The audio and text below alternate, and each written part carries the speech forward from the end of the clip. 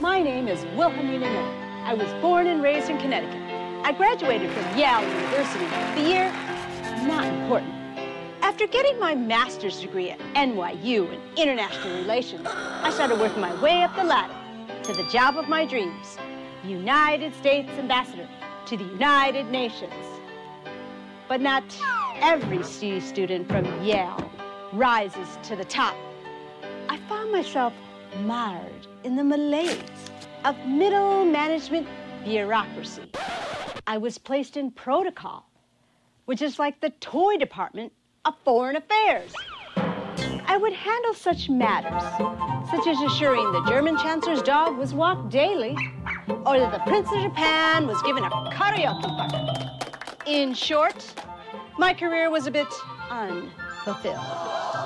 In fact, it could be said my contributions in the field of worldwide diplomacy had been a joke.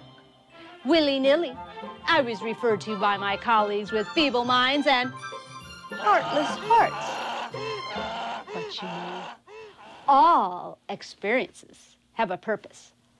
Their constant mocking steeled me for the moment when my great career break would avail itself to me, quite by accident, to appreciate how serendipitous this opportunity was. You'd have to understand that through all my many important assignments, most of which had to do with entreating a many mid-level dignitary to the finest food and drink, even though I hardly spoke any foreign language. I mean, I could spit out a sliver of German and maybe a skosh of Japanese.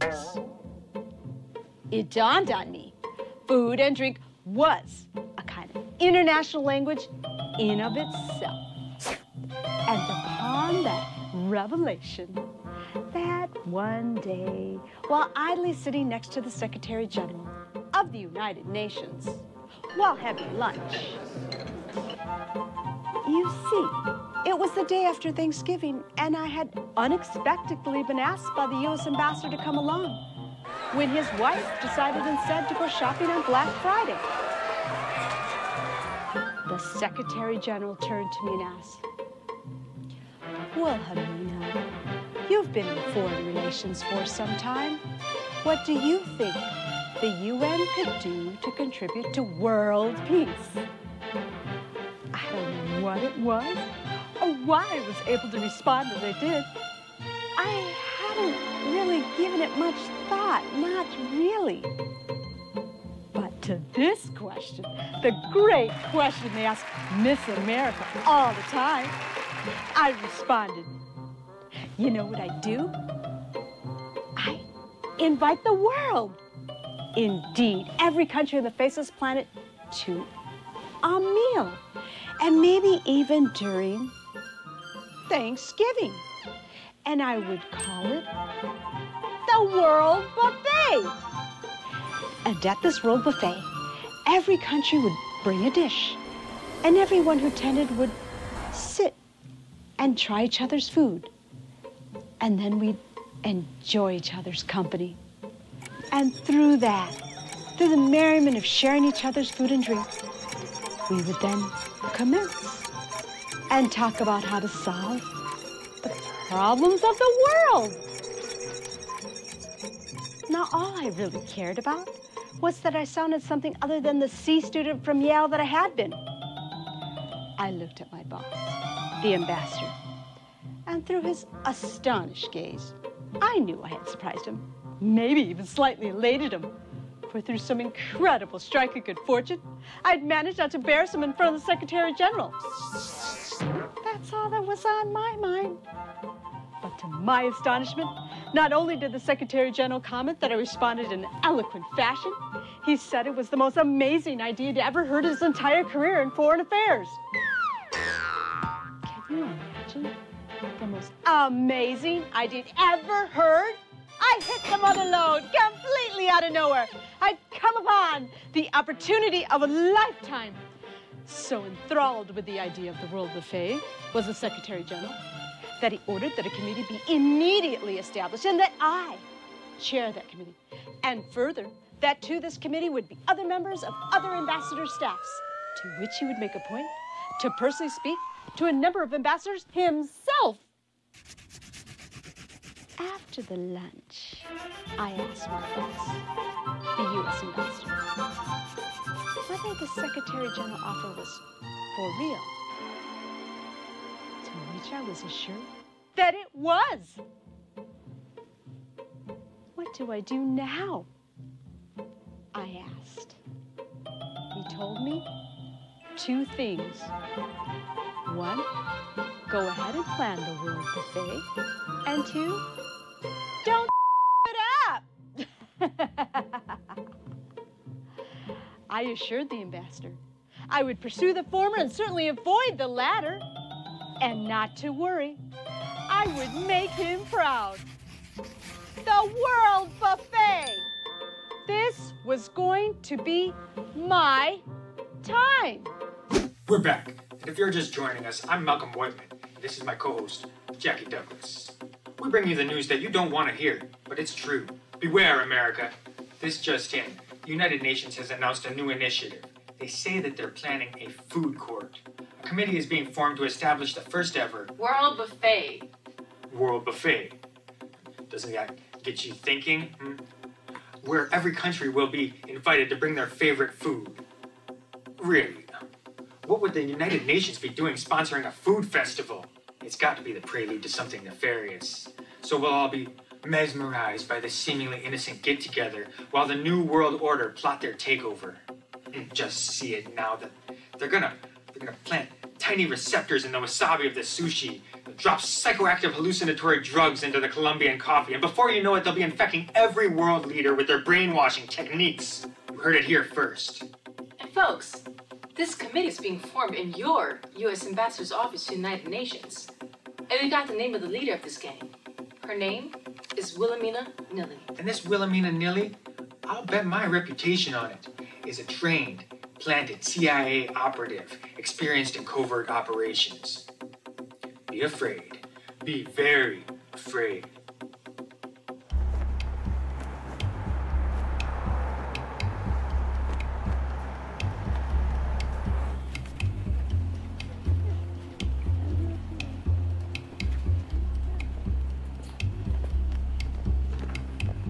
I brought your cola. Oh, thank you, Mara. Oh, it's great. Thank you. I have your Aspro. Willie, do you know the directions say you should not take more than 2 pills every 6 hours and no more than 12 pills in a day? Mm-hmm. Well, you take at least 2 every 3 hours and maybe 14 to 16 pills a day. And your point is? Well, I think I need to get more pills. Oh, there you go. The first one. Oh, Mara, if you don't mind, if you could call me Wilhelmina from now on. It's just that, well, my position has to have a bit of decorum. Sure. Willie, when I talk to you, do I call you Willie or do I call you Wilhelmina? Well, Mara, when we're talking like this, you can call me Willie, because it's just us. But when we're with others, if you could call me Wilhelmina. Okay. You look concerned. Well, Willie, I think you know, so that I don't get mixed up, it might be easier if I just call you Wilhelmina all the time from now on. That way, I won't slip up. What do you think? I think that's a great idea, Mara. Thank you for thinking about what's best. Hey there, Wilhelmina Nilly, chair of the World Food Festival on?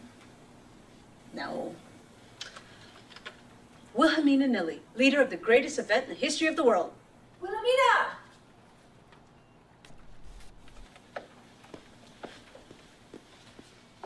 This is Victor Kong. Victor, this is Willie Nilly. How do you do, Willie? Nice to meet you. So you're the head of what you call? I'm the chair of the World Buffet committees. The World Buffet. What office are you in? Office? Oh, Willie, I'm not a member of the committee. I'm the photographer. Photographer? Yeah, Mara put out an ad on Paul's list. Oh, the photographer. Oh, I see. You're here to take pictures. Yes. Oh, well, what shall we do? Well, we should get a shot of you for posterity. I mean, this is historic, right? You better believe it. Okay, where shall I stand? How about over there? Okay, ready? Wait. Do you have any tips as to how I should look? Well, let's try a number of different emotions. Let me see serious. Okay, 1, 2, 3. Great. Okay, Willie, how about happy? Willie, how about what I'm doing is great for mankind?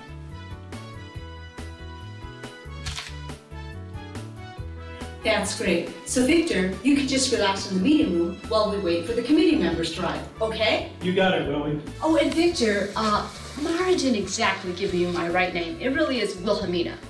Willie's just my casual name. I use it within my inner circle. So I'd appreciate it if when the committee members arrive, if you can refer to me as Wilhemina. Oh, absolutely. I mean, it is my name. I'm not putting you off or anything, just... Oh, no. Totally understand. Excellent. Wilhemina. What I'm doing is visualizing something that sounds like your name that I can associate with you. Wilhemina sounds like willow, like the willow tree. And the word me. And the negative response of nah, like nah, I'm good. You know, like if someone offered me a beer, but I'm the designated driver. So I'd go, me, nah, I'm good. So willow, me, nah. There, got it all locked in. That's fascinating. Yeah, I learned it from some memory tapes I got from a friend. It works. So you got nothing to worry about, Willie. I got your back. Wilhemina Nilly? Yes? Hi, Oh, Michael hi. Al-Sadi of the Egyptian State Department. Yes, Michael. Welcome aboard. Oh, thank you.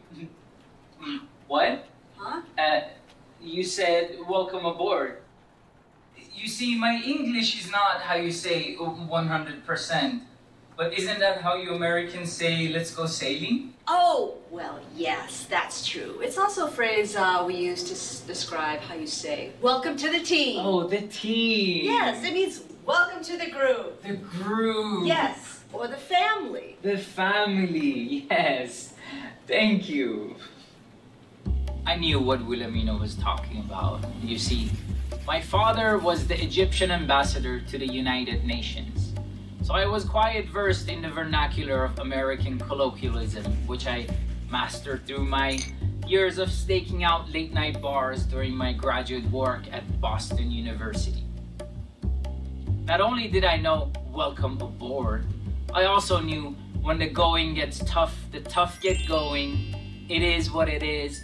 And I don't think we're in Kansas anymore, Toto. It was tactical, you see. I have found that it is always beneficial to establish that there is a possibility that you might have unintentionally misinterpreted the English language. It's a good ace in the hole, as they say, for when you have to weasel out of things.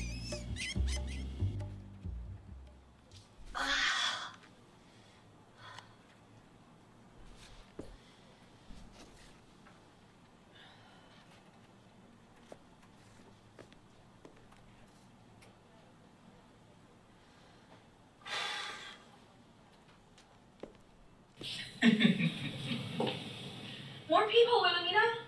Yes, thank you, Mara. Wilhelmina, when I heard about your idea, I just felt very, how do you say, you have the constant tension in the world, the problems in the Middle East, you have the North Koreans and their obsession with nuclear weapons, and you have the two Chinas always at opposite ends. I just felt very, You were just overwhelmed. Not really. Wilhelmina? Oh, I'm sorry, I didn't meet you yet. Oh. Michael, this is Mara. I'm Mara Stewart. Oh, Martha Stewart. Wilhelmina's personal assistant. Nice to meet you, Martha Stewart. No, Mara Stewart. Martha. No, Mara. Marha. Mara. Marha? No, not Mara. No. Just Mara. Oh, just Mara. No. I just wanted to see how far I could go, but I realized if I didn't stop, I'd just be going, Martha? Myra? And she'd be like, no, it's Myra. That first day, somehow was all about names.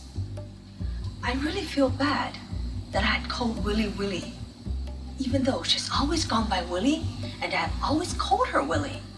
So, I don't think it was such a big mistake to call her Willie. But I feel like I let Willie down. Honestly, I couldn't believe that I couldn't remember to call Willie Wilhelmina. How hard is that? But then I realized that, hey, I'm not the only one. Michael is a really smart person, but even he couldn't pronounce my name. Myra. I mean, if he thought he had trouble with Mara Stewart, my Americanized married name, imagine what he'd do with Yao Wei Yao Yao. True on that one. I'm Wilhemina Nilly, chairman of the World Buffet Committee. Nice to meet you. I'm Sawyer. Sophie Trudeau. Sophie and Ida. Hey, we're off to a good start. She hasn't forgotten our name. That accent. Idaho? Idaho? Does Idaho sound anything like a Southern belle? No, honey. I'm from the great state of Florida. Ah, yes, Florida. Forgive me. I don't know why I said Idaho. Actually, I don't even know what an Idaho accent sounds like. You must be the member from France. Oui. Where in France? Oh, mon Dieu. Must we go there? I mean, you can tell the difference between a state that grows potatoes and one that is home to Mickey Mouse. I mean, what would it matter where I come from in France?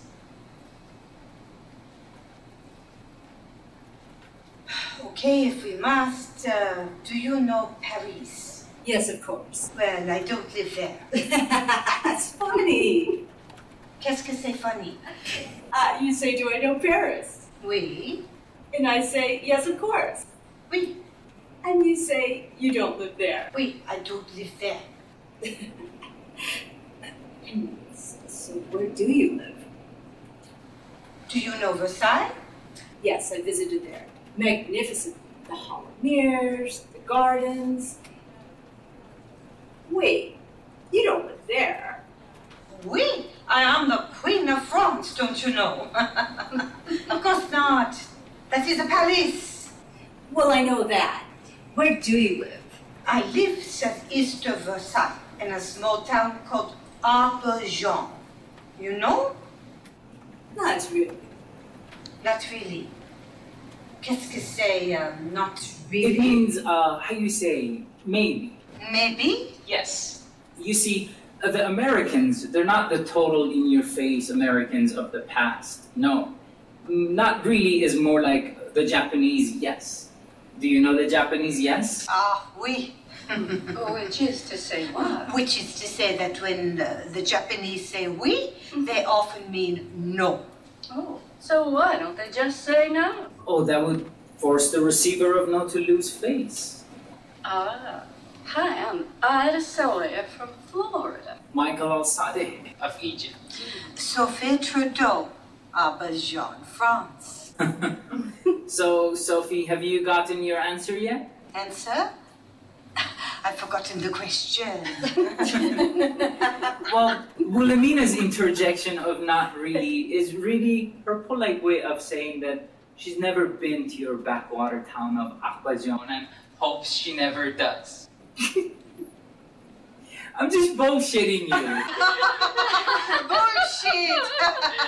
It's the extension of cow shit, honey. Oh, I know what bullshit is. But I work for the government, you know. You and me both. Hey, is it me or is it warm in here? No, it is a little warm.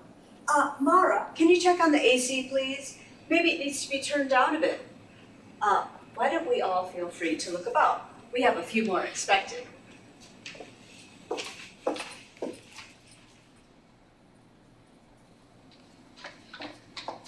The maintenance book says it should not be set lower than 72 degrees. Really? Yes. Remember, Wilhelmina, you had me sit on the emergency planning committee, and it was decided that all AC units should not be set any lower. Is there any water here? Yes. Mara, can you also get some water? Sure.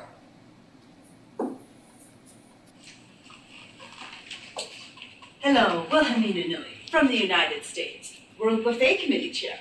Rajiv and Swifey. Just call me Ricky. Yes, Ricky. From India. Nice to meet you. And you must be Henrietta Ojuan. No. From Africa. No. Nilly, who really struck an arrow. Hi, I'm Isla Sawyer, United States, by way of the sunshine state of Florida. Louise Hilgard, London, England. And back there is Michael from Egypt and Sophie from France. Louise! Hello, Ricky.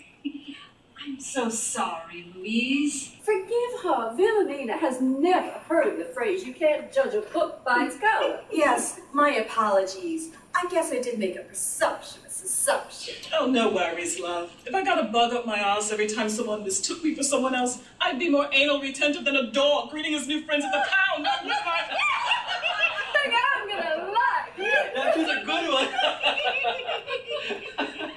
one. Please, go in.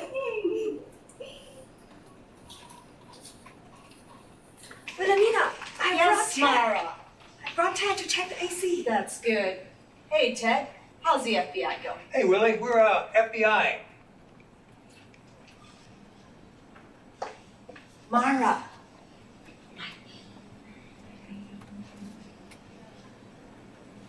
So, Mara, all you have to do is ensure the dial is set to the appropriate temperature. Oh, I see. What you want it on. It's not what I want it on. It's supposed to be on 72 degrees. Yeah, well, I set it to 65. Ted, you've got it on 65? That'll keep you cool. Ted, the emergency committee said in the building manual that temperatures should not be set lower than 72. Yeah, well, who's gonna say anything? Ted, you're with the FBI for crying out So, Mara, loud. what's this all about? I said the building mammals. No. Who are all these people? Oh, this is the World Buffet Committee. The World Buffet Committee? Yes, this is Wilhelmina's great idea. Her solution to world conflict. A food festival where every country around the world will bring food, and the dignitaries and the average folks alike will sit down and have a meal together. Wow, you mean like one gigantic potluck? Yes. Hey, that's pretty cool. Something bothering you, Mara? I'm wondering what Wilhelmina was concerned about. Wilhelmina? Is that Willie's name? Yeah, she wanted us to call her that because she... Ah, that's it! What? Ted, don't call her Willie because she's important now. So she wants to be referred by her formal name. Wilhelmina. Yes. I told the photographer Victor her name was Willie, so I need to correct it. Not a problem. You won't forget? Absolutely not. And if I see anyone calling her Willie, I'll help you out. I'll correct them. Thank you, Ted. You're such a big help.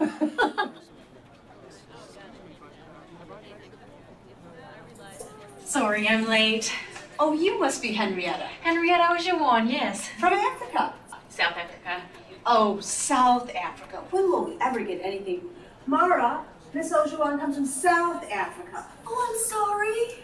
I'm sorry. I was just told Africa. No problem. Perfectly understandable. Well, welcome, Henrietta. Please, go in. Make yourself at home. Thank you.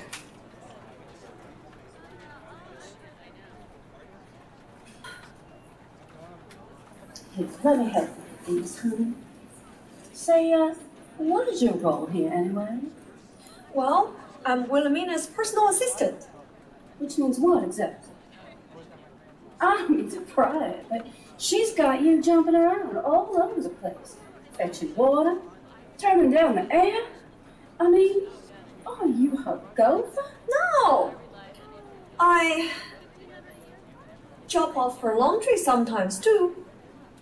Mara. She's like an obedient little puppy dog. All she wants is attention. Her owner? Wilhelmina. I have a sense she's in two places all at the same time. One is in this project of a lifetime. Well, you know, for her that is. And the other is up in the clouds, you know, somewhere. I mean, she's in over her head. Hello, Wilhemina Nilly, chair of the World Buffet Committee. And you are? Alexander Baracchio Concepcion Harabaur Smith Mina, the third, at your service. Not a cervix, but like a service. Like I am at your place, or I am at your mercy. Oh, where the shit are you? I thought I was picking you up at 7. See, maybe I should start over again. Yes, I think I go. Oh, no, that's okay. And you're from? Daly City, but you can call me Alex. Daly City? You mean near San Francisco? Yes, but actually, I'm a citizen of the Philippines. You see, my uncle's nephew, who is not me, was the driver for the Philippine president. Actually, none of that has to do with me being a citizen of the Philippines. I just thought you'd like to know. Anyway, I'm a citizen because my father was the U.S. ambassador to the United States. And ever since I was a little boy, I grew up there. Anyway, after his service, there's that word again. Anyway, after his service was completed, I was already in my 20s, so I decided to stay. I like bagoong. That is why. We're expecting one more committee member, but I think we should get started.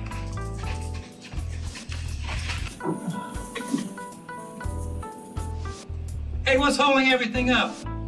Can't we get on with it? I feel like the plane has landed and we're waiting in the aisles. Yes, this is like riding a bus in Mumbai. What is the problem up there? Wilhemina Nilly, Solomon, Sataraka. It's an honor to be on your committee.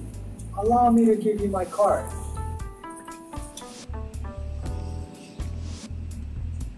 I can see and sense your aura. It amazes me. Well, thanks. The last time that I felt this much energy was when I stuck my right forefinger into a light socket in order to transmit an electrical current to my left palm, which acted as a defibrillator as I attempted to restart the Prince of Tuvalu's heart, who had passed out while choking on a piece of dried squid. Sadly, no one was there to perform the Heimlich maneuver, which I myself have done 7 times before and never lost a soul. Solomon? He's got to be the biggest bullshitter on this side of shedding bull. That's Satan Bull. Whatever. For me, Solomon was, how do you say, the icing on the iceberg. Solomon just made our team complete, you know. We were ready to do great things. I mean, we were going to stage a food version of the Olympics. But instead of everybody coming together to watch a sporting event, they would come to taste the limitless variety of international cuisine. I thought it was a great idea. Wilhelmina was going to bring the world together for food and drink, setting the stage for true peace. She and our committee were going to make the World Buffet famous. Cream of the corn. Henrietta is such an optimist that if she were to be executed tomorrow morning, she would look forward to the free meal tonight. The tip of the cake. But for the rest, well, they did not possess any intellectual or cultural value. I was the only one with any noble stock. You see, we were primarily made up of commoners, plain people who could not tell the difference between peanut butter and pate. This was Le Grand Comité to plan the Great World Buffet? Give me a freaking break. And our leader? Oh, mon Dieu. She reminded me of our Marie Antoinette. Totally clueless. In fact, I kept waiting for her to say, Okay, let us eat cake. Victor, once you said it, come join us. Ted, you too. Wilhemina, are they on the committee? Oh, don't worry, Michael. We're all about inclusion. Everyday people coming to do something extraordinary. Before this is over, the whole world will be part of the committee. So hurry up, Victor. The world is waiting. You got it, Willie. Just one more thing. Victor. Yeah. We no longer call Willie Willie. Because she's got this prestigious title now, she doesn't want to go by her nickname. It's too informal, too small for her. She needs and wants to sound much more important. Wilhelmina's got a more formal ring to it. So it's Wilhelmina, okay? Copy that.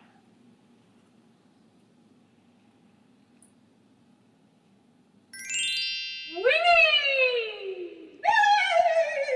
5, 6, 7. Willy-nilly! Willy-nilly! Willy-nilly! Okay, everybody, smile. All right, Beware America followers. I've got one that will really kick your watchdog instincts into overdrive. If you remember our last show, I told you about the United Nations secretive so-called food festival and how it is really a cover-up for the New World Order conspiracy to take over consciousness of people all over the world. Now, as proof of this, we have obtained these underground photographs that show this highly secretive committee. Malcolm, as you can see, these shots obviously must have been taken discreetly, and probably by a hidden camera. Mysterious? Definitely. Perhaps some Da Vinci Code symbolism inherent in these photographs. But here's the thing. I want to focus on who is on this committee. There are 10 people, and its countries that they represent include the United States, China, the Philippines, France, South Africa, United Kingdom, Egypt, India. What about that? What strikes you about that, Jackie? It's obvious. This committee is made up of people from all over the world. They don't come from just one country. Jackie, we're not talking about organized crime. We're not talking about drug cartels, white slave traders, or even Islamic terrorists, man. We're talking about a worldwide takeover by the New World Order. I can't believe how right we are. And I know what some of you skeptics are saying right now. You're saying, Malcolm, how did it ever occur to you that for a committee planning a food festival that hopes to attract representatives from around the globe, that it would, in fact, be comprised of people from around the world? But that's the point. No, man. They want you to think that. And while they've got us distracted, they're going to hit us where we're most vulnerable. Our stomachs, our taste buds. They'll poison the food and spike the water tables until we won't be able to distinguish between them and us. Because they will be us. Don't you understand? They will be us. So in conclusion, I am just so honored to be part of this team, and I am raring to go.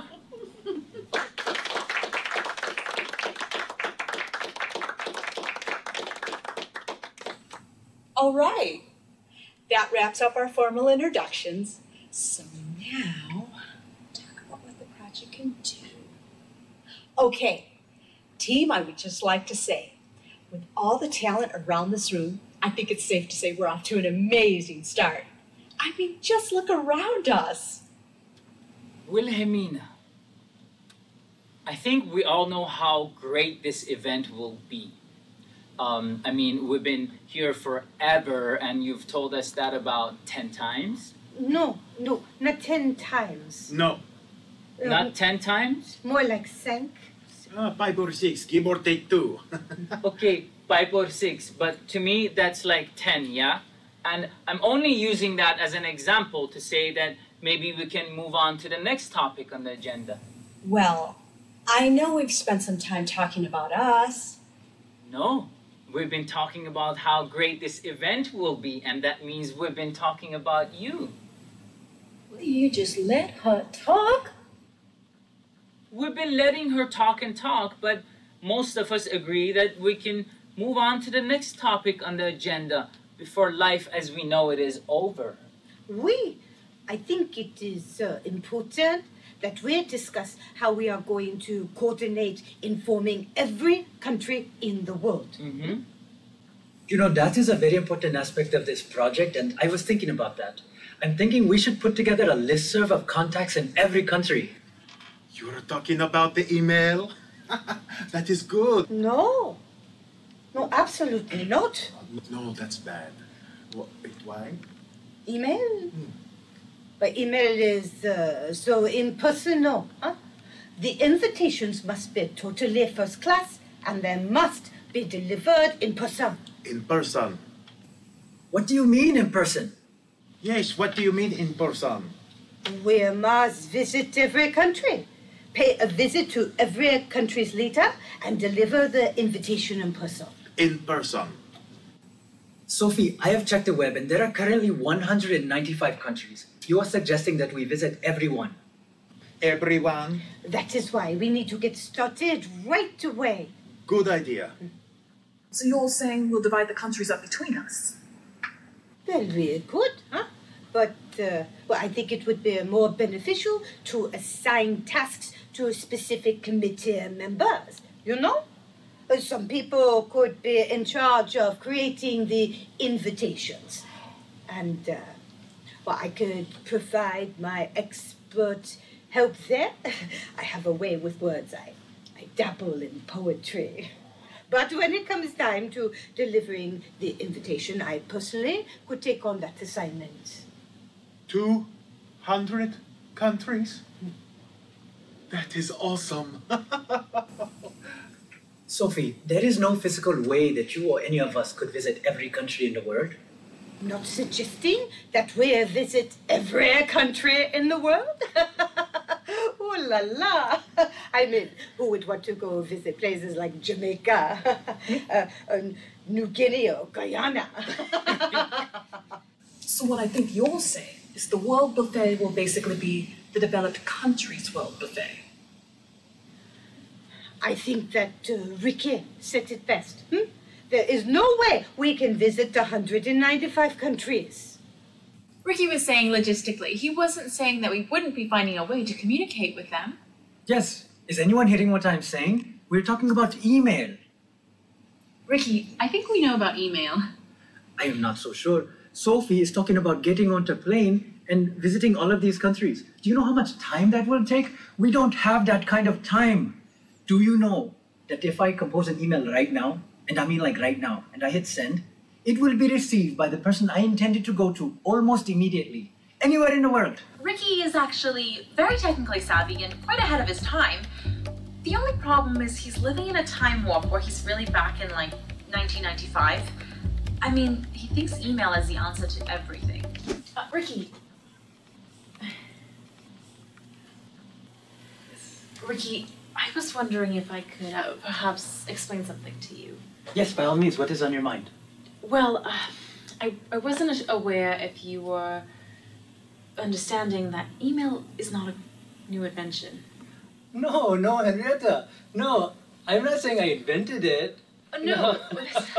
I mean, I think that I'm fairly bright, but I don't think I can take credit for that. No, what I meant to say was that email has been around for a long time. Yes. I mean, it exploded on the scene. I know, it kind of grows on you. In the 1990s. Yes. So, it's not a new thing. Uh-huh. So when you talk of what email can do, yes. I mean, I'm pretty sure most of us know what you're talking about. You do? Yeah, Ricky, all of us have email. Well, you know then. You know that in a flash, when I type on the computer and I hit the enter key, it is there. I think email is the way to go, Henrietta, and I'm so glad you understand. Thank you for telling me. Can I count on you for support? I spend maybe 5 hours a day on email. It's amazing. Yes, you'd be amazed at what I get. I probably get at least 6 vacation getaways every day. And these are not things that you can merely gloss over. Some of them go on for pages and pages. It takes a lot of time. There are emails for gift cards, solar heating panels, bookstore discounts, political statements, everything. I mean, I have seen everything. You cannot imagine the data. Listen, if we can't visit every country, we won't visit any country at all. Oh, to be ridiculous. You are not suggesting that countries like France, Spain, the United Kingdom would not be accorded a certain privilege? Listen, love, I come from the United Kingdom, from merry old England, in fact. But I don't think we should give priority to my country over that of any other. The point is moot anyway. We don't have time to fool around and getting the word out. We have to inform every country like right now. We have a lot to do, and that is why we should shoot out an email as soon as possible. Email? Oh, mon Dieu. We are staging a worldwide prestigious event, huh? One that will be televised throughout the world. Really, Wilhelmina, we are going to be on TV? Well, you know. Well, of course. And that is why we must contact all the usual outlets of communication, huh?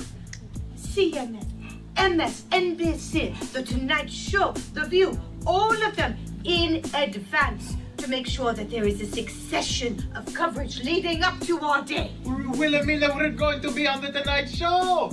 Well, I think we have to anticipate that once the momentum starts going, a lot of the media will be picking up on the event. You know, that is so cool. In fact, that is awesome. So, who coordinates all of these? I could do that. Really? Renisha, how do you do that? Well, I'm sure the network has a contact number. You should call the 800 number first. There's an 800 number. I'm Should be able to find it for us. I think we should focus on the email first. Oh, email. Who's that guy? Really, I guess that is what we are talking about. System that you operate by. Maybe we can look it up with a phone book. Records are But he's taking too long. Incomprehensible. 664 305 Oh no. This is absolute chaos. Harmonica. Alex, did you get that? 212. But maybe if we do the email. Who's that guy? Ted. Hey, Ted. Who are you? Hey, man, I'm just helping out. Oh, Then it would be faster. Fix air conditioning. Don't you think if we email the Tonight Show? Got it. You've reached the reservation line for the Tonight Show. Okay. It is. Okay. No way. Just me. Well, hold on. Madam Chair, or leave. We don't need information line. Orders can come later. We need quiet. We need quiet.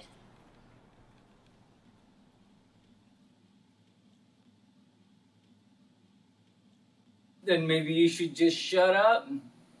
That's enough from you, Habib. Habib? Wilhelmina. Now let's not get. I'm sorry, okay? I didn't mean anything ethnic by that, okay? Okay. No problem. Ida. Ho. Oh. Hell you say? Now, hold on. I'm gonna knock your block off! Bring it on! He didn't mean it. Yes, he did. Okay, so he did love, but I don't think he's worth all this aggravation, do you? Did you hear what he called me? I said I'm not from Idaho. I'm from Florida. No, he was really.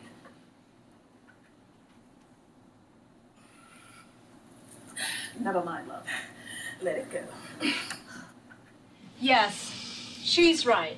Come on, folks. Let's calm down, okay? Michael, she didn't mean anything by it. I'm sorry, okay?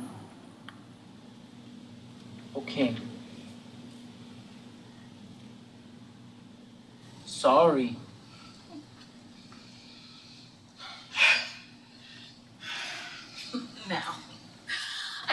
there's been some good initial discourse, as they say.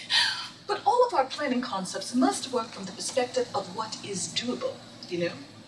And from that perspective, what is doable always has to be in relation to what resources we have. Now, with respect to resources, what I think is first and foremost of fundamental necessity is our knowledge of what is our budget for this event. And so, could you enlighten us on this topic, Wilhemina? So we're all waiting on Wilhemina, yeah? I mean, we're like vultures trying to see if she's going to die. I mean, it's understandable. Louise from merry old England has just asked a very difficult question. Wilhemina, I'm just wondering if the committee has any bloody money. And Wilhemina just sits there sounding like a beat-up truck trying to make it up a steep hill in second gear.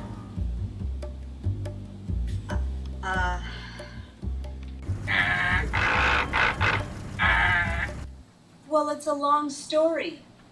Wilhemina, it's really very simple. Does the committee have any money? Yes or no? We have the authority to go out and find sponsors and do fundraisers.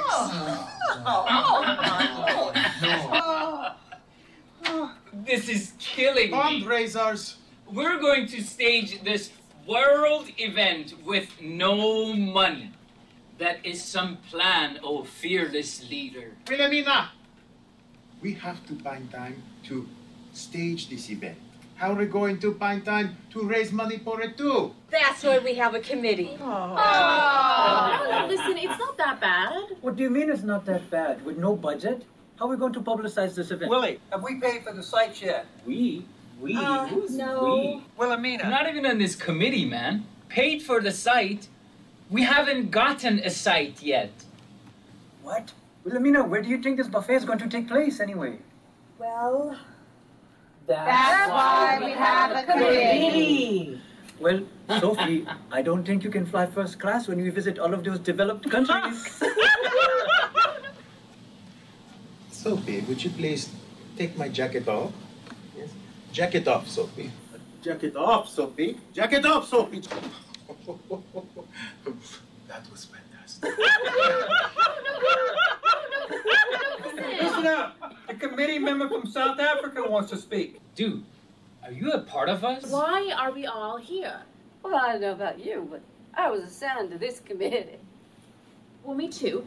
But what I'm saying is that we all thought that this was a great idea. I mean, this plan by Wilhemina to, you know, gather all the nations and for a meal, we thought this was an idea whose time had come. And Hey, so... not to rain on your parade, Dude, but... it is very rude to interrupt. I know. You know? Wow. You sound like you're proud of that. Hey, who the hell are you? Who the hell is this guy? Ted! All right, let's have some order.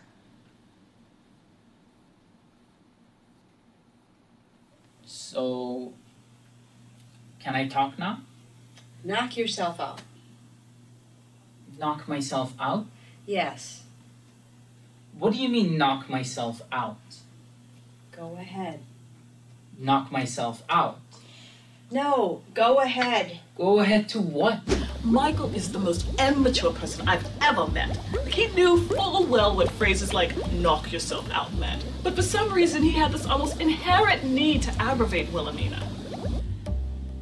Me and Wilhemina, yeah, we would get into these endless loop discourses. I would go, knock myself out? And she would go, yes, you understand, don't pull my leg. And I would go, oh, pull my leg? You're going to pull my leg? I had a sneaking suspicion that Michael knew every word I said. But because he would always question me in front of the committee, I had to remain calm. I wasn't going to resort to his childish pranks that would only serve to lower myself to the pits of his juvenile mentality. We had such a fun committee. We had some challenges, yes, but all in all, I think we kind of had this chemistry, you know? This was the most goofball committee I have ever been associated with. And we were led by Mrs. Goofball herself. There's a tendency to believe that leadership requires the leader to be forceful and always giving directions. This is absolute hogwash. True leadership is evidence in whether you can persuade those under you to eventually achieve the group's objectives. People could think you a fool. But if the group was successful, then you would be a great leader. Michael is such a character.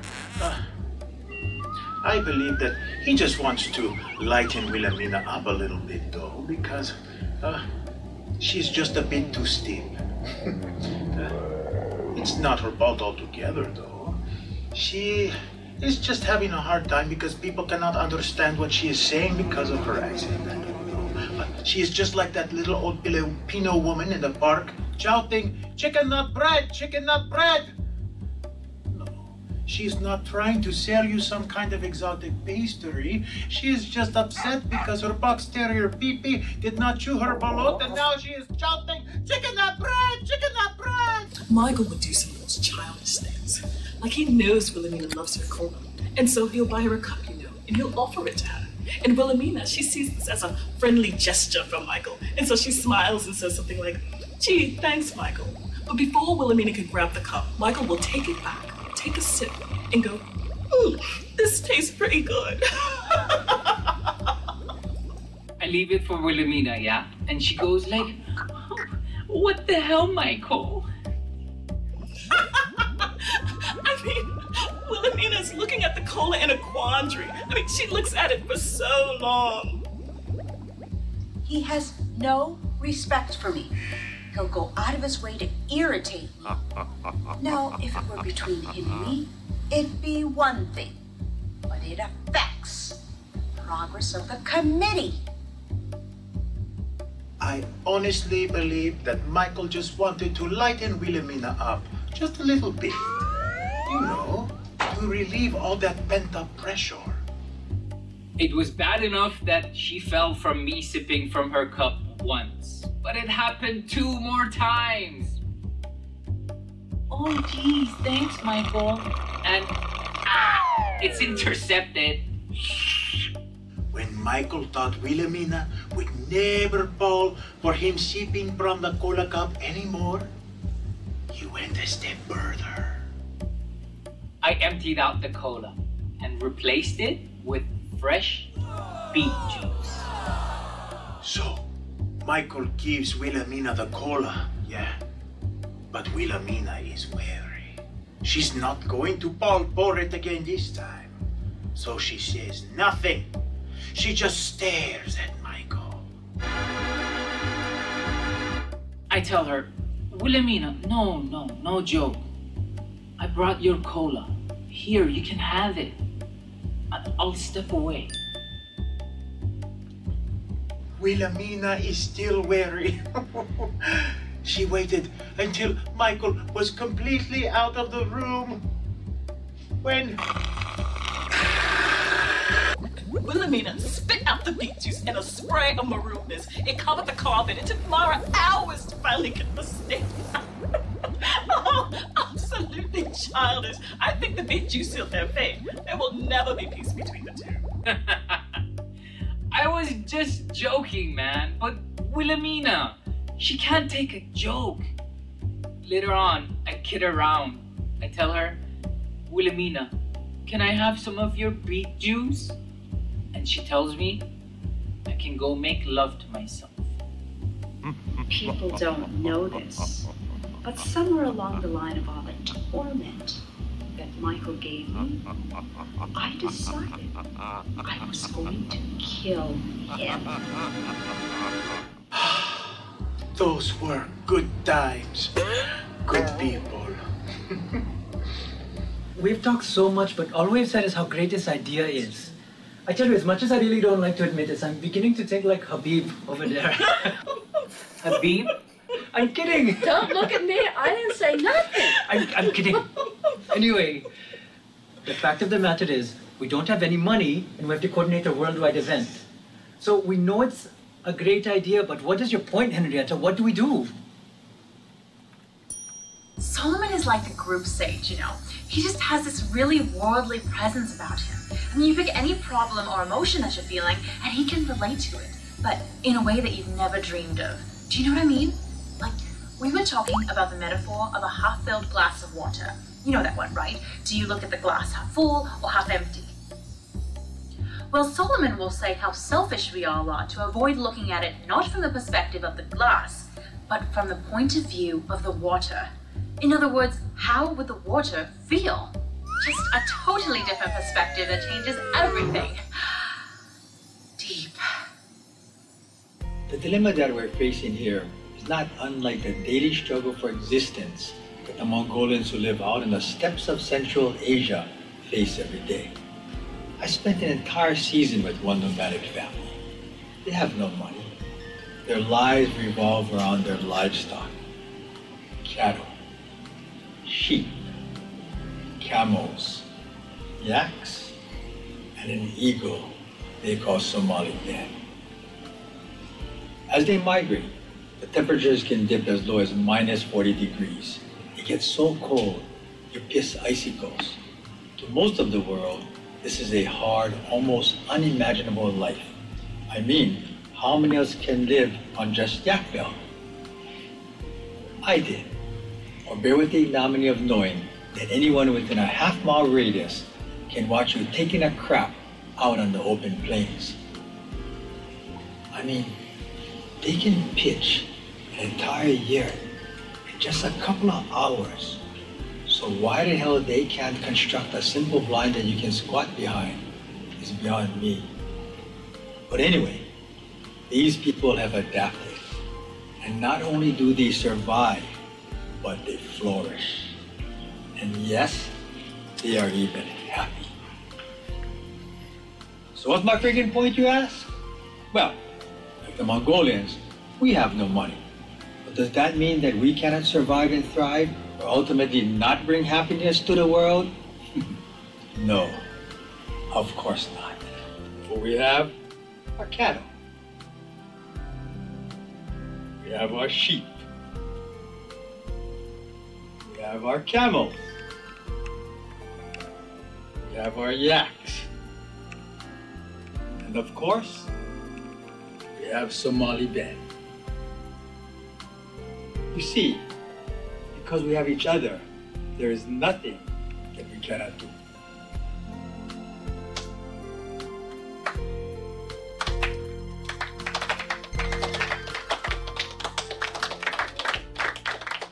Solomon decided to join the committee because he lived for doing extraordinary things. With him, I just knew this idea of Willie's could not fail. I mean, Solomon has done things like surf a 50-foot wave and climb Mount Everest. Stuff that you and I would only dream of. Someone once told me, maybe it was me, that Solomon was so mesmerizing, even grass would watch him grow. How do I know? Because he told me. No, these are all true things. It's on the internet. You know, I think that is a very good speech, but we're still back to where we were. So that is why I think email is the best way. Ricky, look, I personally think your email blasts are very good. Finally, someone sees But how... I can't be the only way. It should complement our marketing efforts and not be the only thing we do. You see, Ricky, unlike you, most of the world doesn't open up every single email they get. What? Are you all crazy? How do you know that you're not missing something important? Some great opportunity? Why, just last week, a man from Liberia said he needed a contact in Mumbai in which to deposit 68 million rupees.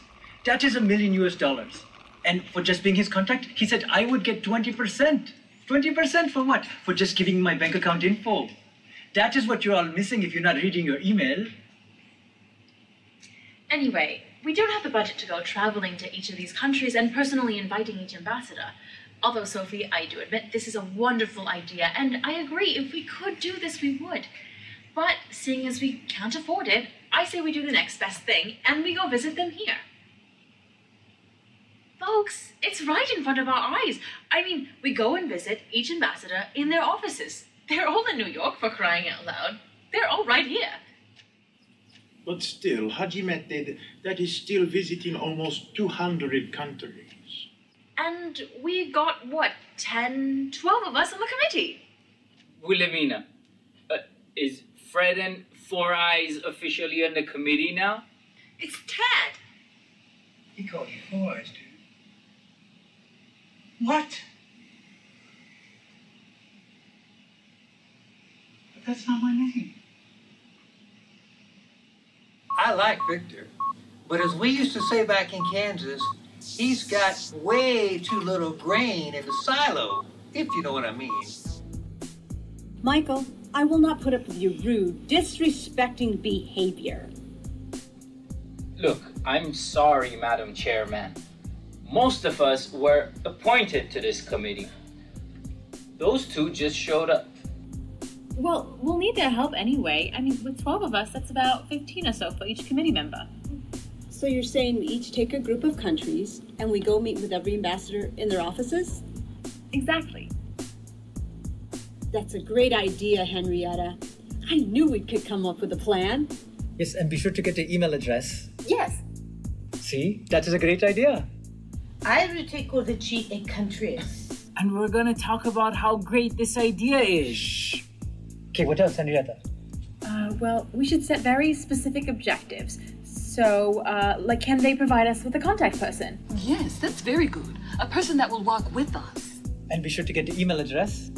Yes, and they can join our team. Yes. No, but are you crazy? We're gonna have 200 on our committee? We can't even manage 9, 10. Again, are they on the committee? Oh, that is a good point. It's going to get too unwieldy. No, we don't necessarily have to have them on the committee. In fact, we don't need them on the committee. But what we do is create a network of contacts. A network of contacts. Yes, and be sure to get the email address. Yes? That's great.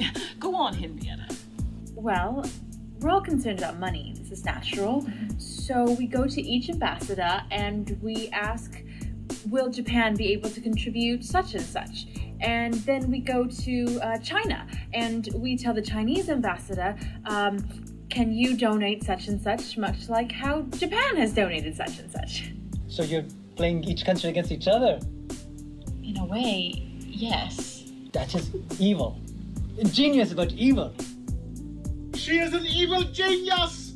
Well, you better hit up the rich countries first. You don't want to come to my country, France, and say Senegal has pledged 30 goats. You know what I mean? I don't think that will carry much weight with the French ambassador. You know, Wilhelmina, this is going to work, huh? I have faith in my committee. So what you're saying, Henrietta, is that maybe each country will obviously supply their own resources. Yes. And when you say resources, you mean like they're going to give us money? Or they might, but we won't know until we get out there. Sounds like a plan to me. Yes, let's get started. Mara? Yes? We'll need a listing of every ambassador to the UN. I got it. Got the entire listing right on my phone. Wilhelmina. Yeah?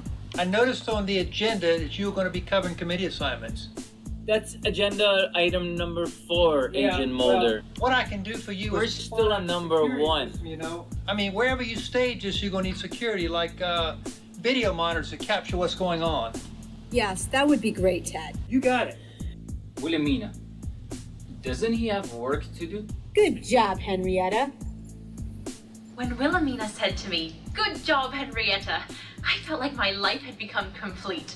I mean, to pull us out of all the confusion and conflict that we were going through, I think that was quite possibly the best thing that I had done with my life. That and going to the Toad and Wet Sprocket concert. And the greatest part about all of this, it actually worked. In 3 very hectic weeks, we were able to visit every ambassador and obtain our listing of contact persons. We were doing great. Our sources have been tracking the nefarious World Buffet Committee. Just like we've been saying all along, they're up to something big. They've been having these secret meetings all over New York, meeting with every ambassador from every country that's represented in the UN. Now I ask you, are you telling me that they're talking about what they're gonna bring to the party? In a pig's eye.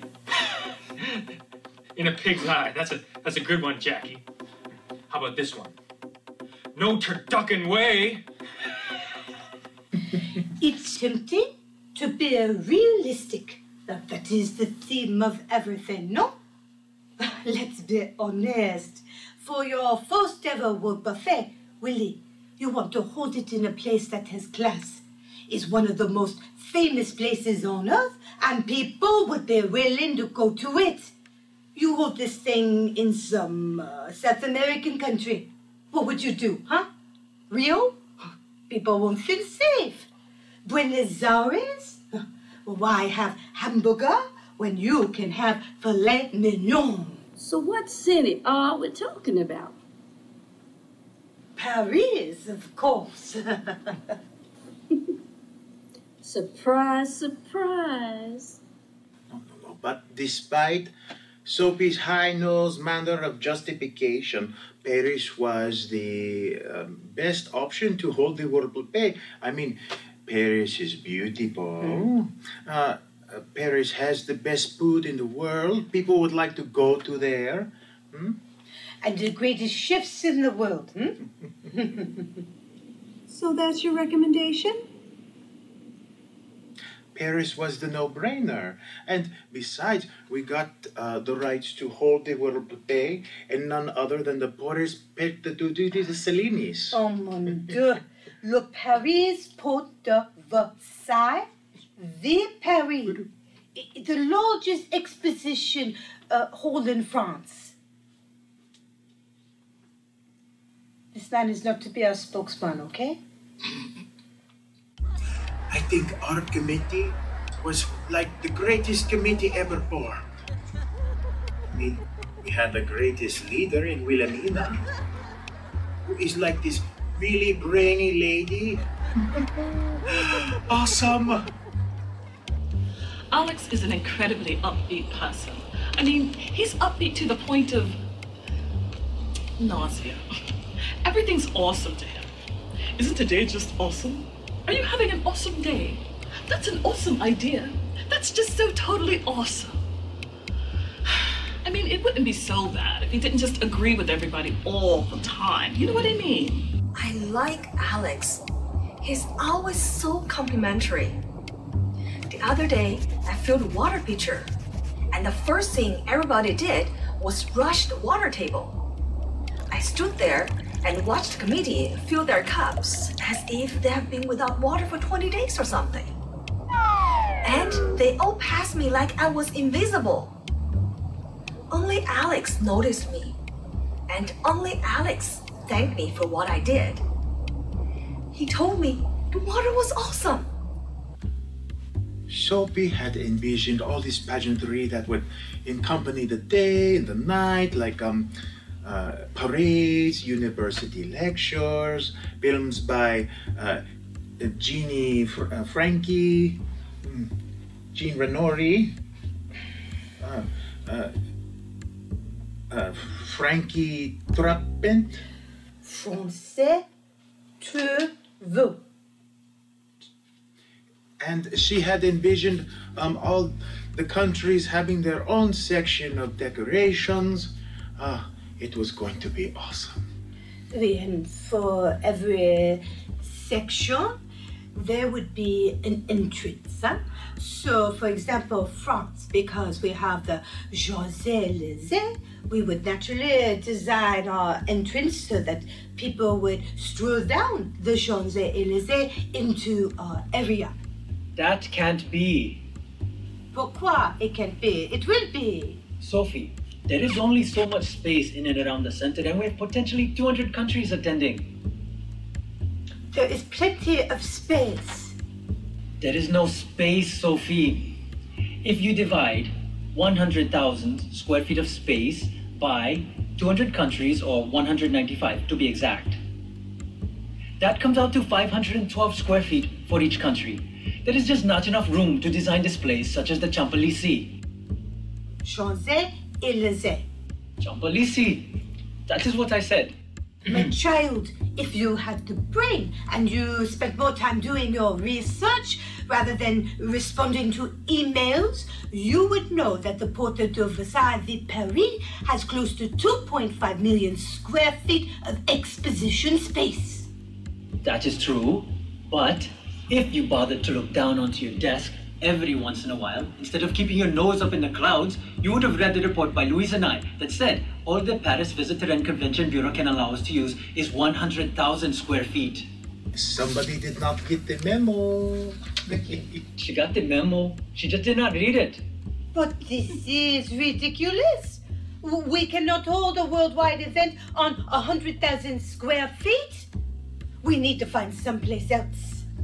There is no place else. Sophie, we were lucky to get this, and thanks to you, we were able to talk to the center and get their approval, but they were clear. All we have is 100,000 square feet. Well, that's not bad. That gives us plenty of space for our booths, right? Excuse-moi. Booths? This is not a job fair for the masses. This is a once-in-a-lifetime event. Kings, queens, prime ministers, celebrities, they will all be there. And what will we do, huh? Serve food on paper plates to taste like you Americans do at your Costco? Hey, hold on there. No, Ida. Sophie, it's all that we have to work with, but it can still work. I think the solution is obvious. We don't have 200 booths. What do you mean? Oh, mein Dieu. You are not suggesting that every country has to have a booth, do you? Well, yes. Isn't that the idea? Oh, this is ridiculous. You are not going to give the same amount of space to Guatemala as you would a country like France, huh? For God's sakes. That is so elitist, Sophie. Why not? This is supposed to recognize all countries, right? Right, Wilhemina? That's right. Committee members, I think we must be again realistic. We are not going to give the same amount of space to every country. That would be impractical and logistically suicidal. I mean, can you imagine the lines in front of the booth for France with its crepes and vichyssoise, while countries like Venezuela have hardly anybody because they might be cooking up a carbonara or something. Okay, listen, let's settle down. Now, I think we can all see that this is causing a lively debate. And I think it's important that we try to understand as best as possible where the opposing points are coming from. Is he chairing the committee now? First, there are those who believe that equality is most important. And this is a position best espoused by Ricky, who uses a mathematical approach and says that each country should get 500 square feet of booth space. 512 square feet. 512, I stand corrected. And then there are those who feel that equality is not the objective, but instead each country should be represented according to the size or prestige. This is a position best espoused by Sophie. Am I right? Amazingly enough, I think he's got it. Thank you. Well, I might add that the polaric formation of concepts is not unlike what we have in our American legislative system. Polaric? For we have a House of Representatives made up of representatives on a pro-rata number according to the population of each state. And then we have a U.S. Senate made up of 2 senators from each state. Now, the way I see it, there are those amongst us who believe in a representative form of government and those amongst us who believe in a senatorial form of government. What the hell are you saying, man? Who the hell appointed you to this committee? No, Ted is right. We've got 2 basic points of view. I say that we take a vote. Oh, Vote on what? Well, Sophie says and has always said that certain countries should be given preferences. I say that all countries should be treated the same, and that goes for all facets of this entire event. And I'm with Louise. Now, of course, the two peas in a pod. So why don't we make it official? How should this committee run the food booths for the World Buffet? Should all countries be given equal space? Or should certain countries be given larger spaces? Wilhemina, I move that we take a vote. All right. All those for equal space for every country, raise your hands. Wait a minute, this is not right. Ted cannot vote. I agree. He is not officially a member of this committee. Victor and Mara too. Mara only knows how to get ice water, and Victor doesn't know anything at all. Michael, that is so rude. Hey, Ted, Mara, and me, we help visit all them ambassadors. So we paid our dues. You can't expect us to bring in the bacon and then not let us eat. Hey, that was great what you said. Yeah, what I say? That bacon line, that was good. Yeah. You like bacon too? No, Michael. I said from the start we're inclusive. So they are on the committee. All right. All those for giving preference to certain countries, raise your hands. Ida! I'm sorry, Louise. I hate to say this, but I have to agree with Miss Hot-to-Todd over there on this one. Wilhemina, Alex didn't vote. You know, both sides have merit, yes? Alex, if you can't decide, just abstain. He can't abstain. He has to vote. And by the mere fact that he didn't vote for the first option, it means that he has to vote for the second option. That's not true. If he wants to vote for our side, we can vote again. That's bullshit.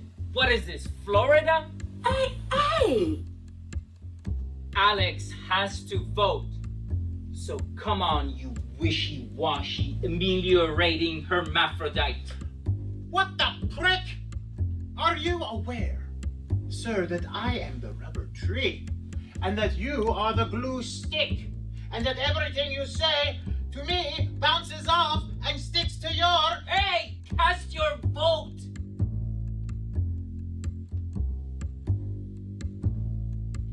Ah, there. That makes sense. Oh, Alex. It will haunt me for the rest of my life. 1, 2, 3, 4, 5. What was the earlier count? It was 5. Oh. Oh mon Dieu. That means we're tied. Solomon, which side do you vote for? It came down to Solomon, and everybody knew that a better man couldn't make the final decision. It was so dramatic. It was like one of those great sports movies. You know, this reminds me of the time that I performed a C-section in a small village called Oboko in Nigeria. Can you just vote, man? Shh.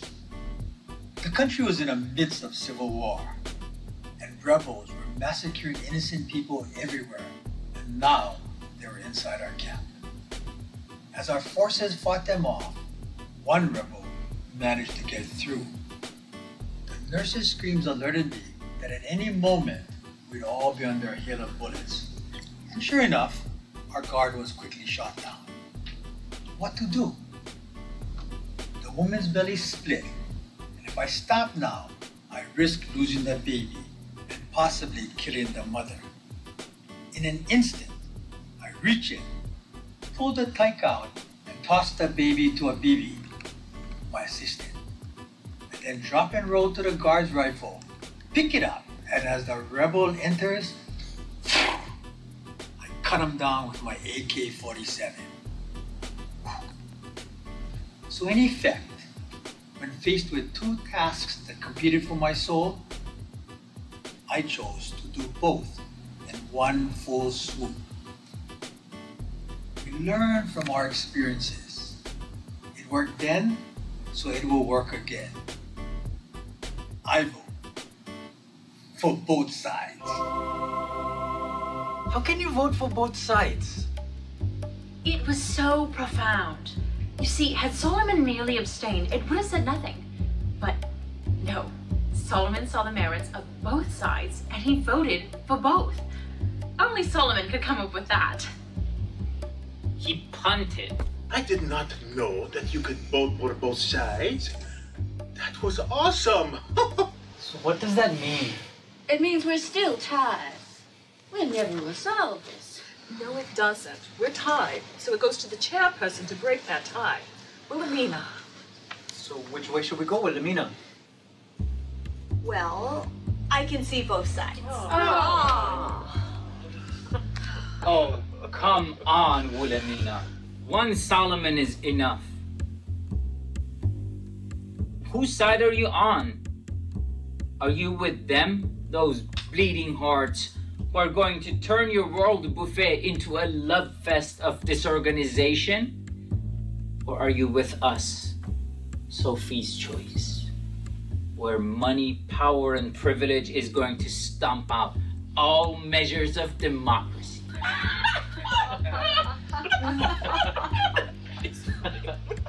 Actually, I'm for neither. Oh. Right on, Wilhemina. I love it.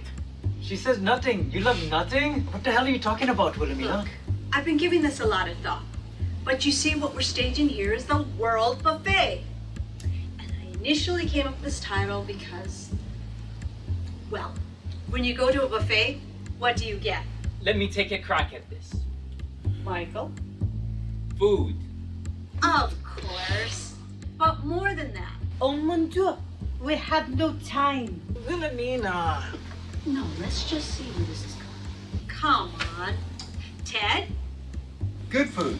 No. I mean, yes, but no. More than that. More than that? Oh, I got it. Lots of food. Just tell us, Wilhemina. No. You get different kinds of food. Wilhemina, what the hell are you talking about? Listen to me. When you go to a buffet, do you see all main dishes? No. Do you see just salads? No. Do you see just desserts? There are desserts. Yes, but do you see only desserts? Ah, good question. Wilhemina, hello? What's your freaking point? Please tell us. Michael, the whole intent of staging the World Buffet was that here was a way in which all the countries could work as a team. If we just tell every country to bring what they want, what's going to happen? We're going to have a ton of food, yes, but they're all going to be culinary islands quite apart from one another. Just like if we gave everybody a separate booth. What is your point? My point is that if we don't set some guidelines, all we're going to be doing is creating an atmosphere of competition. I mean, think about it. What's wrong with the spirit of the Olympic Games? Huh? I mean, we've got NBA stars for crying out loud. Millionaires playing just for the good sportsmanship? No! Out to rule the basketball world. I mean, if they don't win the gold, we look upon it as a failure. Who cares about the spirit of good sportsmanship? Right? It's win, win, win! At all costs! Wilhemina, what is your point? We cannot just let every country bring what they want to bring. If we do that, the World Buffet will turn into an international competition of who makes the best food. No. What we want is a buffet line with one food item from every country. we ask that each country bring the one food they're most known for as a symbol of world unity. Because you see, in this way, everyone will come and dine on one menu that has been designed by the world. And it won't be about who has best food, but how everyone contributed something to the table. We'll have some countries bring appetizers, others will bring entrees, others will bring desserts. Some countries will bring drinks. That is awesome. But who is going to bring the plates? This is so high maintenance. It was a wonderful, exciting time to be on the committee. Wilhelmina's idea to have one long buffet of international cuisine made so much sense. We could see it, one line that might stretch for 50 yards. But if one were to take one's plate and proceed down the line, by the end of your visit to the buffet table, you would have traveled the world. Heads up, fellow watchdogs. Malcolm Whiteman here again. We've been following the antics of the New World Order's World Buffet. And what did we tell you? It was only a matter of time before they would start imposing their will on these countries who have the backbones of jellyfish. Easy, Malcolm. We need you. I know, but Jackie, if you saw a little child reaching for a butterfly outside an open window 16 floors up, would you stay quiet? No way. If you saw a blind man walking against a red light at a busy intersection, would you just drive by without doing anything? Absolutely not. And if you saw an idiot smoking a cigarette, inhaling carcinogens, and polluting the air, would you just do nothing? Or would you go find a fire extinguisher, creep up on him, and blast him in his suckhole?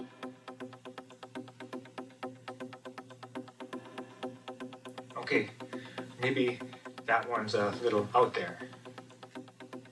Just a little. Well, I said the best food in America comes from New Orleans. There's some agreement there, I'm sure. And do you know why? Because the cuisine is based in French cooking. No, it is. It's true. The greatest gift Napoleon ever gave America wasn't the Louisiana Purchase, but the food that came with it. But because of its French heritage, that's why we shouldn't go with food from New Orleans. As good as it might be. I'd go for Boston clam chowder. Best clams in the world. I'll say so, no debating that. But I don't know, is the US ultimately known for seafood? What do you think, Ida? Well, I think it's obvious. Steak. When you think of America, you think of the West. The Old West. And the Old West was defined by its beef. Steak, no question. Well, Lamina, you're sitting there all quiet. What are you thinking? You know what I think is the food most representative of the United States? What? Fast food! Oh, that is right. You take a ton of Big Mix to Paris representing American cuisine and you'll have such an uproar. Not Big Mix. Fried chicken. America eats more chicken than any other country in the world. That is right. You don't know that. You don't know that I don't know what? Fried chicken? You're not saying... I am. American Fried Chicken. AFC? Yes!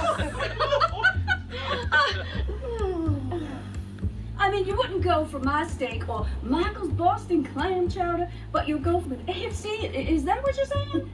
Yeah! You know, I totally agree. American food is so uninspired. You might as well order takeout. Let me explain. Please do, I want to hear this. We want the World Buffet to be an experience. It's not just about the food, it's about what the food represents. It's not important that our food isn't the best tasting in the buffet line, but it should stand for what America represents. And whether we like it or not, we're known for fast food. And in fact, many international travelers that I've known even appreciate it. Wilhelmina, trust me on this. You put American Fried Chicken onto that buffet, line representing all of the United States, and this committee will be answering complaint letters from now until the end of time. Alex. The AFC, are we talking about original formula or the extra brittle? That's funny. Wilhelmina lost a lot of credibility due to the AFC effect. Michael said it didn't matter really, because Wilhelmina didn't have any credibility to begin with. But soon, it became evident that Wilhelmina was no longer the leader of the committee. I think all security should report to their own security head. It's protocol, you know?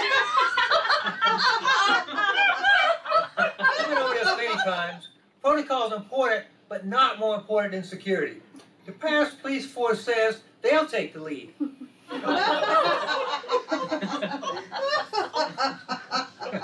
Every time Wilhelmina had an idea, someone would take an opposite stand and gain the favor of the rest of the committee.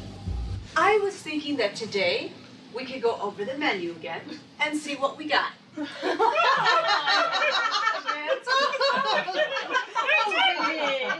The last thing that we need to do, we still need to settle on an opening program, and we need to decide on a keynote chef to speak. Yeah, Wilhelmina, menu's gotta wait.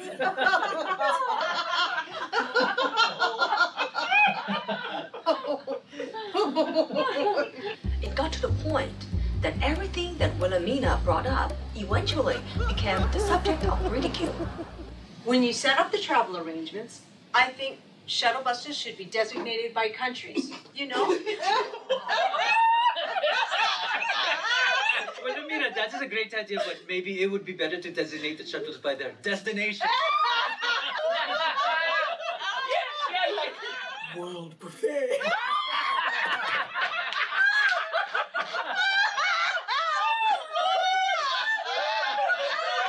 And yes, well, it was true that most of Wilhelmina's ideas were idiotic and the product of someone who was losing their grip on reality. I didn't think it was fair that the committee suddenly began to treat her with such disrespect. Mara, can you get some more water, please?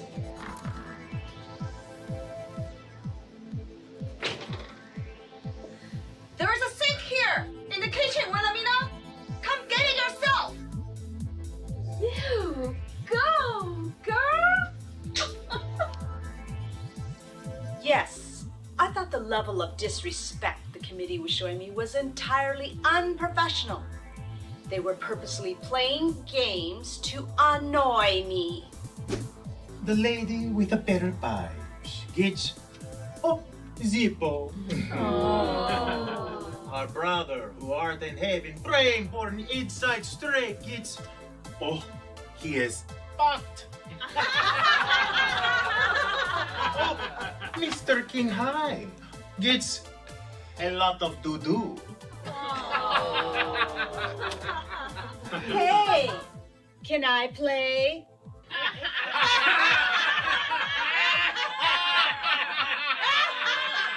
It is important that every major area has its access route.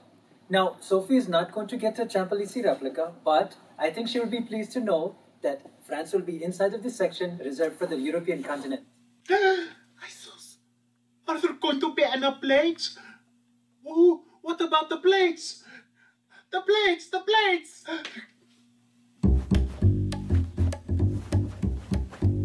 Wilhelmina! What the hell are you doing? Ricky is one of those guys that if an elephant were in the room, not only would he acknowledge that it was there, but he would point out the location and the length of the elephant's penis. The woman is swatting at imaginary flies. She's obviously becoming unhinged. What am I to do? Ignore what is unavoidably becoming a serious issue? I mean, our leader is having daily hallucinations. It was a troubling time. It was all diversionary. I had lost all control in the respect of my committee. I tell Sophie that with the choice of moussakas, a great dish of fried eggplant and potato slices, one of the great Greek dishes, no doubt, was a tremendously intuitive pick. I found it curious that there may be no olives from the one country that predominantly produces the most olive oil in the world. A legitimate point, wouldn't you agree? She says, I'll show you where you can stuff your olives.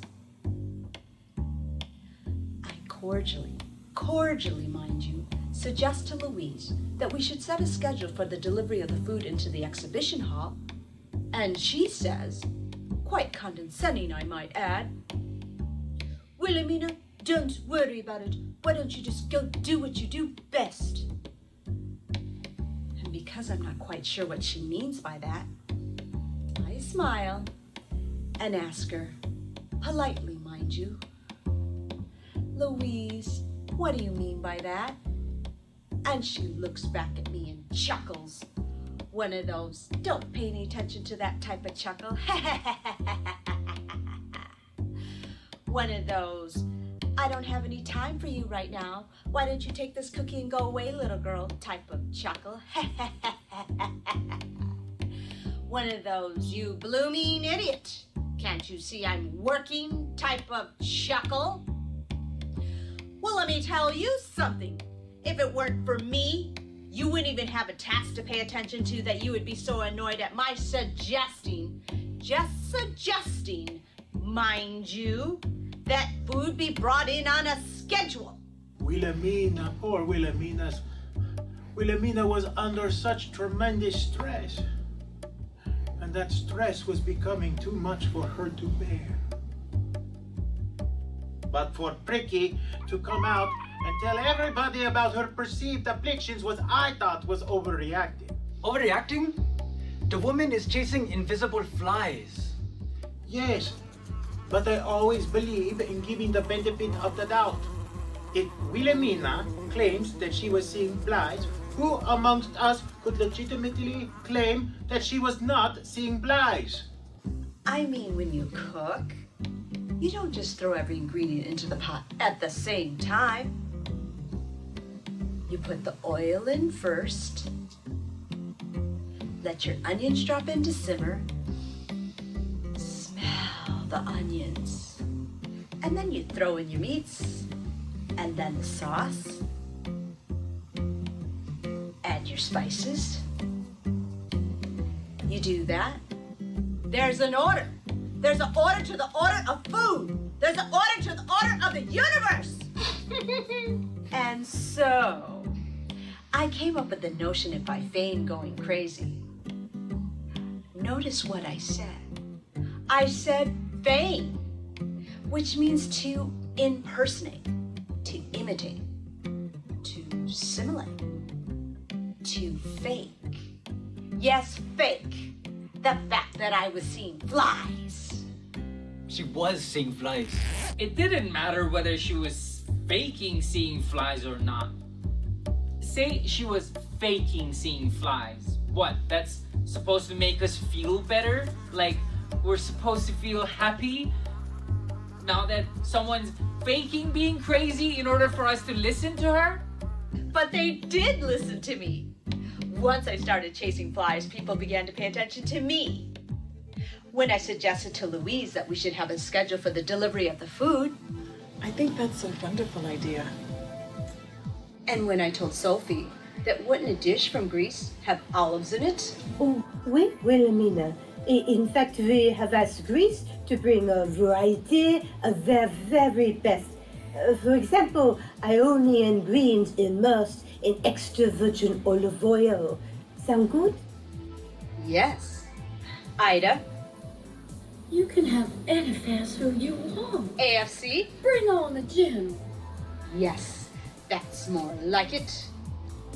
I was happy that the committee was listening to Wilhemina again. Personally, I felt it was the right way to go. I mean, it was her original idea to stage the buffet in the first place. And besides, however it was to go, we should have abided by her visionary leadership. I had deferred to too many people over the course of these many months together, and it was apparent this was not a good thing. I decided this was my committee, and I had every right to exude influence over it. And by Jove, I was going to do just that. Wilhelmina was our captain again. Yes, she was our Ahab. And the world buffet turned into her Moby Dick. She ordered people around, she was rude and obstinate, and when people even suggested an alternate point of view, she reverted to her secret weapon. So let's go over our list of appetizers. Oh, mon Dieu. Oh, we've been over this how many times? Let's go over it again. All right. I wanted kimchi to be on the menu. I don't see it. Who was responsible for contacting the Koreans? That was me, Wilhelmina. Oh? Why don't we see any kimchi? Well, frankly, the Korean ambassador thought it was rather, stereotypical that they'd be asked to bring that particular dish. What?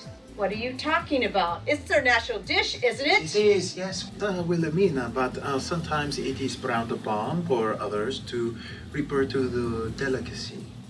I don't follow you. Well, you see, sometimes if we are in a pickle or a deep pigs, we say that we are in a deep kimchi. Or like we are now. Did I ask for your opinion? So? Well, it's just that Wilhelmina, what the Koreans want to bring in addition to the kimchi is some kalbi meat, meatjeon. No! No, that's not what we want. We are not having separate food cities. We're having one buffet line filled with food from all the countries, of which each country will bring one food item, okay? Wilhelmina, you've got to be practical. I am being practical. Without guidelines, without rules, the buffet will turn into just one big competition. Wilhelmina. Now, Wilhelmina, I know you're just doing that. Doing what? You're making those twitching movements because you actually want sympathy from the rest of us. I don't want sympathy. I just want people to do what I say. But that's the point. Whenever you sense you aren't getting your way, you go into these tantrums. What tantrums? Oh my God. We need a doctor. Oh. You know, this looks like the time the wheels to my ATV got stuck in sand and kept spinning out in the last mile of the Baja 2000. Only sideways. No. Chicken nut bread! Chicken nut bread! Wilhelmina, are you okay? Yes, why? Wilhelmina, I think you need serious help. No, I don't need help. Yes, I do need help. From all of you. Now, are we getting the Koreans to bring their kimchi or what? If you want it, you got it. Thank you. This is extortion. Shut up! Well, anybody else want to take a crack? Don't look at me. I'm good. Wilhelmina, while your idea to tell each country what to bring had its merits, not all countries have responded well. Really? What do you mean? Well, for example, when you suggested the United States bring AFC chicken... Yes, a wonderful choice. Well, I think the only person who was happy about that was the general. And he's dead. Wilhelmina, Congress even passed a resolution saying that ribeye steak be the official food of the United States. Well, it loses the franchise experience. But if Congress wants that, well, what can we say? Huh? Only thing, Wilhelmina, Argentina's preparing to go to war with this. When we told them the United States is bringing the steak, they blew a gasket. They only eat steak in Argentina, Wilhelmina. They don't have anything else. And that is not the only matter of contention. The English are upset because all we have asked them to bring is their bloody tea. And the Irish are upset that they were asked to bring Guinness. What are you talking about? Guinness beer is famous around the world. Anyone who's ever been to an Irish pub knows that. But it's the fact that they're only asked to bring Guinness, in fact tons of Guinness, that they too feel they're being stereotyped as the drunken Irish. Even though that may be true. So, do you see, Wilhelmina? The Irish want to bring whiskey? No! It is just too high maintenance to impose all of these rules onto an entire planet. Yes, Wilhelmina. It's tough enough to bring everyone together. Incredibly tougher if you're telling everyone exactly what to do. For the first time anyway, couldn't we just let the people bring what they want to bring? Well, this is what I think. We never knew Whether Wilhelmina used her fits and delusions to get her own way, or she had truly become deranged. But we could not test her. Whatever she wanted, we had to follow. And that meant the beginning of the end. She told the Chinese to bring the dim sum, which they protested because they felt that their Peking duck was one of the world's greatest dishes. And then she started making demands that were totally offensive. She asked Spain to bring bull's testicles, since bullfighting was its national sport. She told Norway to bring whale meat, since they were one of the few countries who still hunted whales. When asked what in the world she was thinking, she said, "Who else would bring whale meat?" Oh mon Dieu, she made incredible political boo-boos. Well, she matter-of-factly told Catalonia that they could bring their own dish, and this incited another separatist debate with Spain. She did the same thing with Taiwan without consulting the Chinese ambassador. Once the diplomatic snafu was made, it was as if the dam burst. The Australian Aborigines wanted to be recognized as a separate nation unto its own, to which Wilhelmina said, "Sure." Hearing that the Aborigines were given independent recognition spurred the entire Native American movement to join in. The Sioux want to be recognized as a separate group. So to the Apache, the Shoshone, right on down the line. Aleuts in Alaska, the Kurds in Iraq. Okinawans wanted to be apart from Japan, and Quebec wanted to distance themselves from both Canada and France. Soon all the states in America wanted their own representation. They went from becoming the esteemed chair of the most noble idea the United Nations had produced in years to simply willy-nilly. The woman who at best couldn't make a decision, who became the dictator who wouldn't change her mind. We could all see that things were headed for disaster. But what could we do?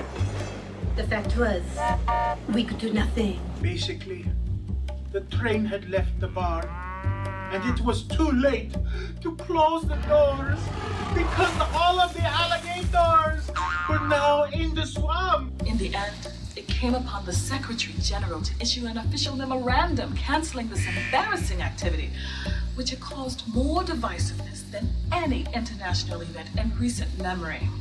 Okay, Jackie, I don't know if it's my imagination or is the World Buffet imploding in front of our very eyes. It has imploded, Malcolm. It's official. The UN has halted the project. Oh yeah. Willy-nilly is the new Milli Vanilli. You heard it here first, folks. The World Buffet. Here today, gone tomorrow. Yes, and here to talk about what all happened is a very special guest. A man who is actually on the committee. Yes, our man on the inside, Mr. Michael Asadi. Michael, welcome. Thank you for having me on the show. Let's just cut to the chase. What happened, man? How could the supposed most amazing idea ever go nowhere so fast? What was the problem? Well, it began. It's about leadership, or the lack thereof.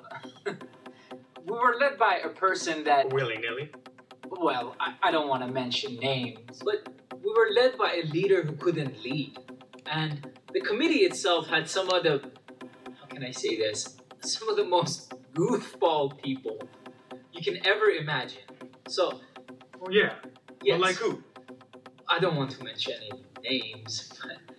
Well, we got them all from you anyway, Michael. There was Mara from China, who's also Willie's personal assistant, Ida from Florida, Louise from England, Alex from the Philippines, Ricky from India, Henrietta from South Africa, Sophie from France, and Solomon, who... we're not sure where he's from. From Mars. And Victor, our photographer, who doesn't know that the subject needs to be inside the frame.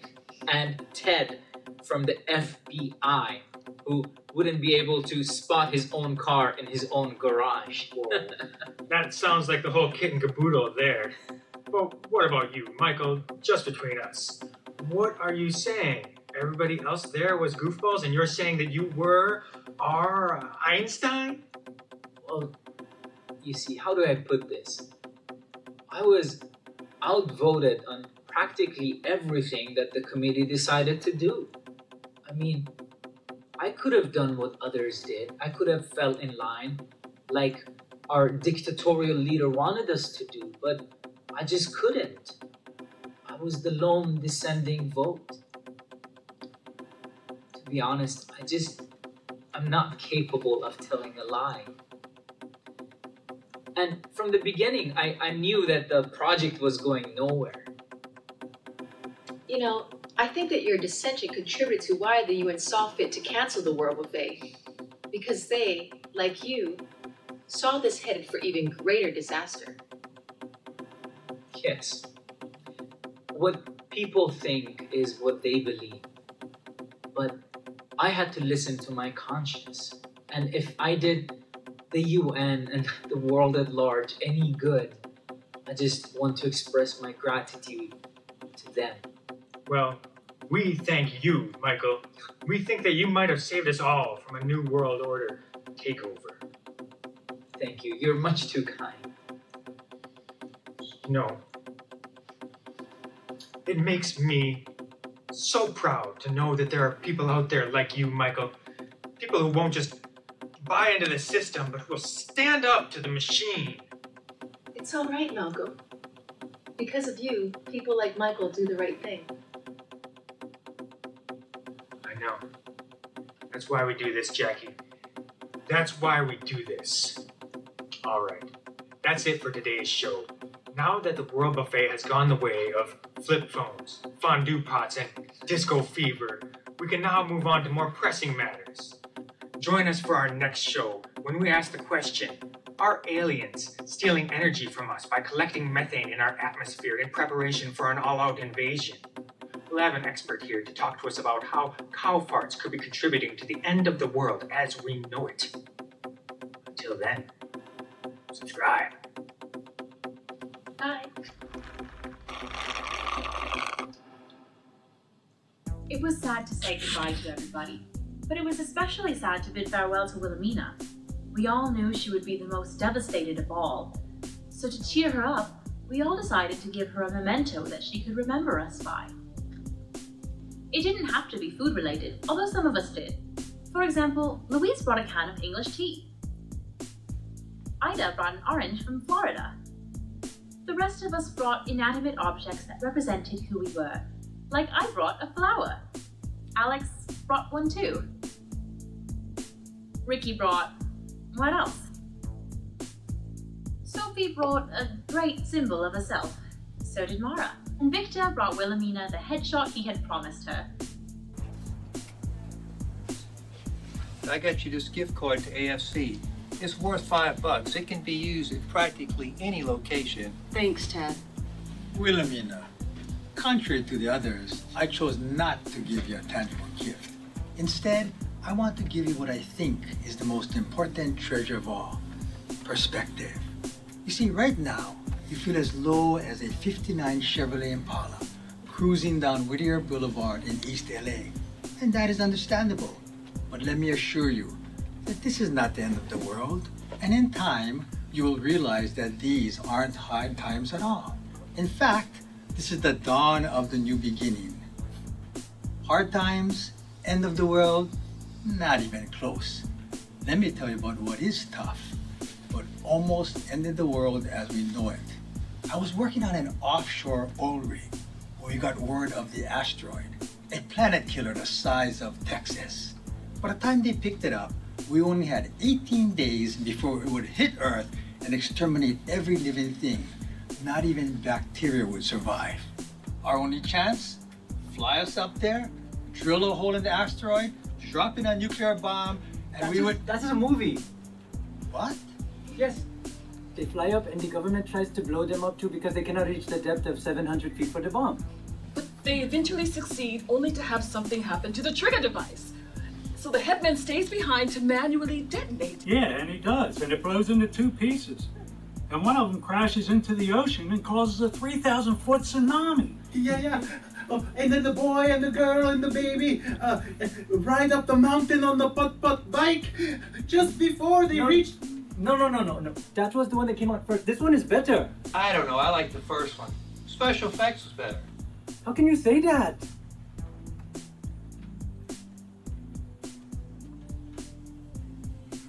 So you heard of us, huh? Wilhemina, perspective. Always remember that. Perspective. Stay moist, my friends.